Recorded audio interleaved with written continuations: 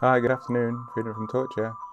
Oh, hi there. Yeah, I was just calling earlier about the 10-year anniversary next Tuesday. I just think this building is very welcoming. Most clients, they say the same thing, that they feel like he is their second home.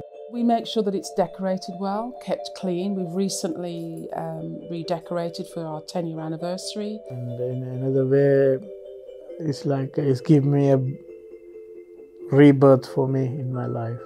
First time, first of the month is full of stress, and now my mind is relaxed and peaceful.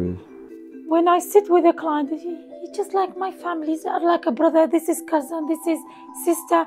So we work as a family.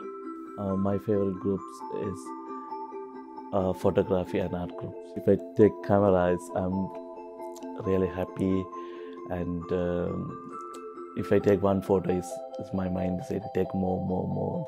I think it has been very hard for clients to be waiting for home office decisions. Most of the times they have been negative ones, and that has a huge impact on their mental health. And last year they planned to deport me, so I have a very hard time. But this year, in February only, I get the leave to remain. So now I am not as scared. I'm an incurable, optimistic person.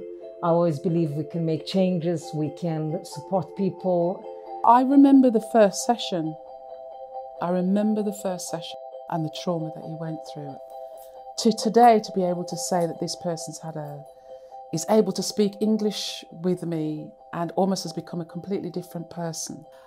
Oh my goodness, that's what keeps me motivated, is people can change, and they do with the right support.